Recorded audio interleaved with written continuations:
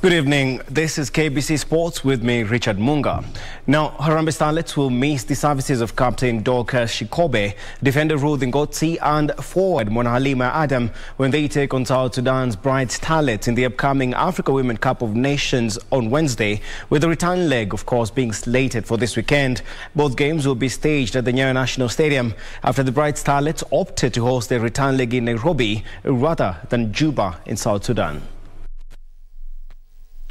Harambee Starlets, under the tutelage of Charles Okere, have been in camp since early this month as they aim to qualify for the Africa Women Cup of Nations for the second time and ultimately earn a slot in the 2023 FIFA Women World Cup that will be co-hosted by New Zealand and Australia.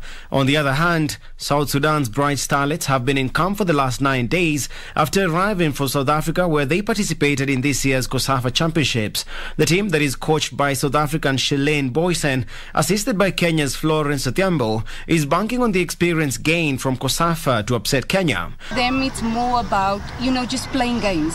And I think the more we play, the better we will become. But for us, it is about making sure that we take the right steps in the right direction. And we've made huge strides at COSAFA. And so now it's just about making sure teams know that when they play up against us, it's not going to be easy. We will fight till the last minute. And we've shown that at COSAFA. And I think the teams are starting to take notice. Although we are a young and very inexperienced team, we are fighting for everything.